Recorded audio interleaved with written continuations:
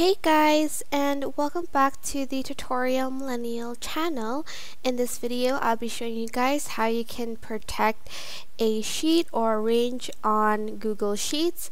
And to do that, I'm just going to go to Data, Protect Sheets and Range, and then I'm going to press Add a Sheet or Range.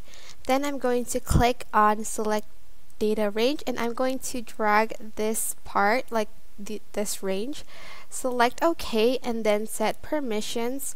For instance, only you can edit this part, and then I'm just going to press done. You can also protect the whole sheet by pressing this and then press set permissions to only you, and then press done, so nobody can edit your Google Sheets. That has your link. But that is basically it. I hope this tutorial was helpful for you guys.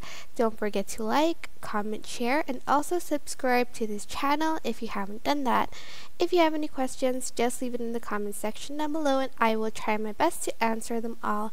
Thank you so much for watching. Bye!